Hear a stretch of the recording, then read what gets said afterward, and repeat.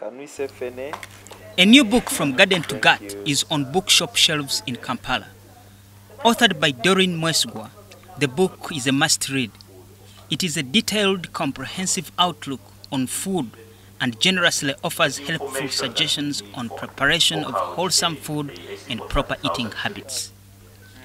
The Deputy Managing Director UBC, Maurice Mugisha, who was a special guest at its launch in Kampala, lauded it as a very important handbook and a must-have. This really is good for me. I will be taking a book home because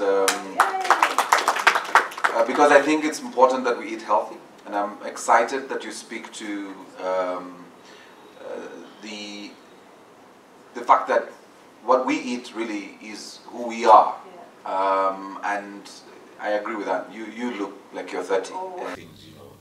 Dorine Mwesiga shares her childhood experiences with food that eventually informed her on good food practices. If they can incorporate a healthy eating system in their bodies, they won't even need a doctor, I can tell you.